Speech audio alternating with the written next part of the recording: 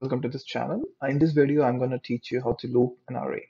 For this, we need to create a class, and then we need to create a main method, and then we need to create an array of values, and then we need to loop it. Let me explain it. First, I'm going to create a class for this. New Java class. So I'm giving it as test class or test loop, okay? So class got created. So inside which I'm going to create a main method. So, and then I'm going to create an array of values. String. So we can put the cities, okay?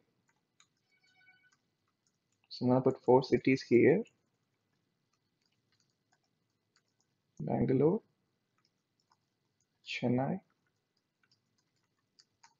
Coimbatore, Kochi. So we got 4 values in the array.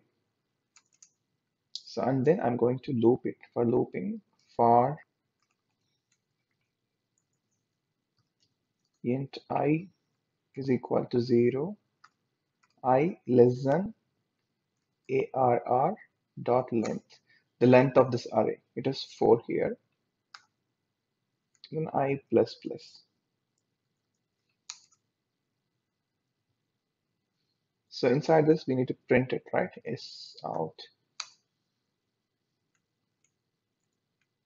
the value in the position plus I. So which means the position of the value, okay?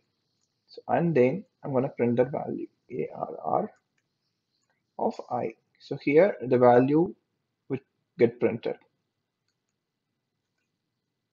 So let me execute the program.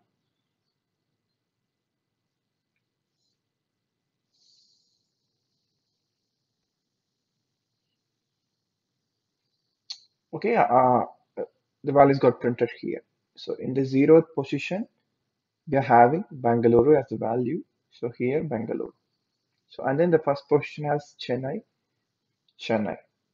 The second position is Coimbatore, it's Coimbatore. And then third position is Kochi, and it's Kochi. So while it is 0, so it will check for the length, uh, like it will check for the length, like for I is equal to 0 and then I less than 4. So it is true. So then the value get printed here. So and then one incremental operation will happen.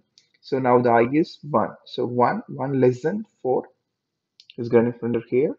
And then 2 less than 4 is getting printed here. And then 3 less than 4 and it is getting printed here. And then it will be 4. So 4 is not less than 4. So the loop ends here. That's it, guys.